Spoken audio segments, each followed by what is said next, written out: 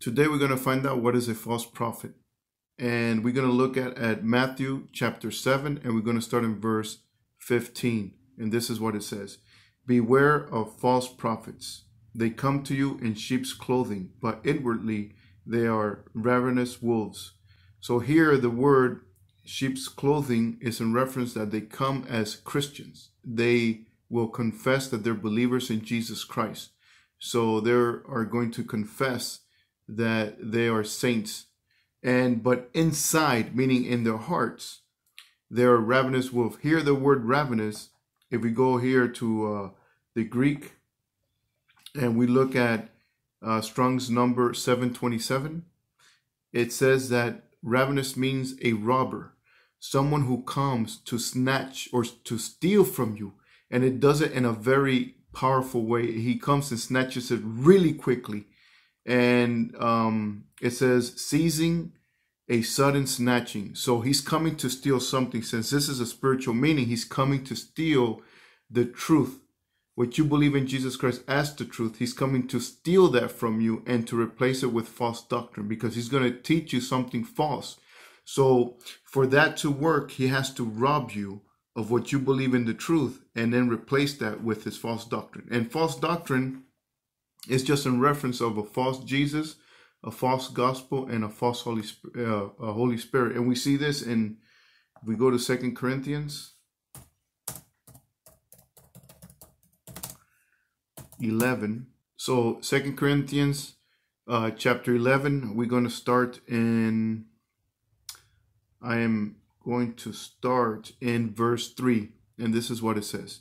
I am afraid, however, that just as Eve was deceived by the serpent's cunning, your minds may be led astray from your simple and pure devotion to Christ. For if someone comes and proclaims a Jesus other than the one we proclaimed, or if you receive a different spirit than the one you received, or a different gospel than the one you accepted, you put up with it way too easily. So we see here that there's a false Jesus, there's a false gospel, and there's a false Holy Spirit. And that's what the false prophets bring. They bring you a false salvation or a false Jesus who, like the Jehovah's Witness and the Mormons, had to say that Jesus is not, he's not God. That's a false Jesus. A false gospel would be is that you gain eternal life by works, not by just grace alone, but they add works to that. That would be a false gospel. And then a false Holy Spirit, they deny the person of the Holy Spirit, meaning his divinity, that the Holy Spirit is God. So things like that is what the false teachers will bring to you. Now, if we continue here, back in Matthew chapter 7, verse 16, it says, by their fruit you will recognize them. So what that means is by their lifestyle. If you pay attention, if you observe them very closely, you're going to see that they're very greedy. They harbor hatred. It's all about themselves, and they never glorify Christ. If you really observe them very carefully, you see that it's all about what they do. And instead of glorifying Christ or highly exalting the word of God, they exalt their false prophecies. They exalt their, whatever they're doing, their power, their healings, or whatever it is. That's what they're going to exalt, but not Jesus or the word of God. And then it says, are grapes gathered from thorn bushes or figs from thistles? Verse 17, likewise, every good tree bears good fruit, but a bad tree bears bad fruit. A good tree cannot bear bad fruit, and a bad tree cannot bear good fruit. Here, a true believer is not going to give you false doctrine. It's not going to deceive you. And also, a bad tree, which is a false prophet, he's not going to give you the truth. He's going to mix the truth with the lie, which is going to taint it. I mean, if you have a glass of water and you put just a drop of poison, it permeates the whole cup. It's undrinkable. So the moment you mix lie with truth, it's no longer the truth. It's just deception.